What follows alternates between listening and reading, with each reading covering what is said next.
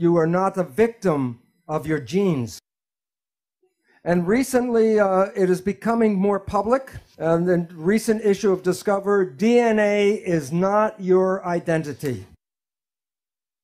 Yet every day, the media still tells you that genes control this and genes control that. And then people get nervous about what genes are in their family.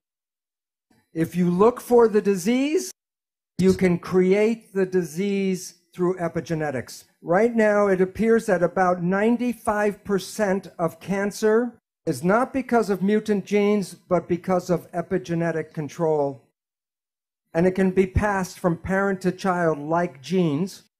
But the difference is you can change your epigenetics at any time.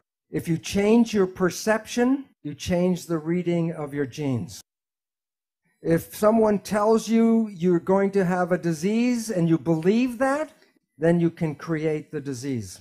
Okay, conclusion one, perception, how you see life, the switch, controls behavior because that's protein.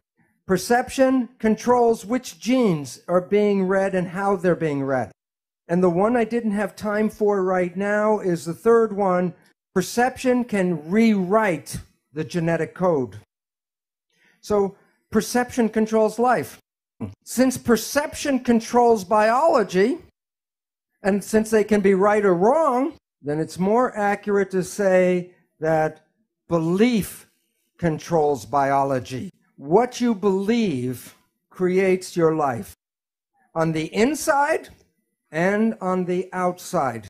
So when you look at yourself, you're not a single entity, but you are a community of 50 trillion cells. But it's important to understand the word community. Every cell is intelligent, but when they're in a community, they give up their personal intelligence and respond to the central voice.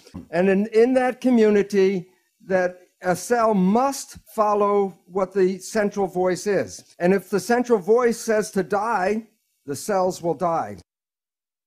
So the central voice is the mind.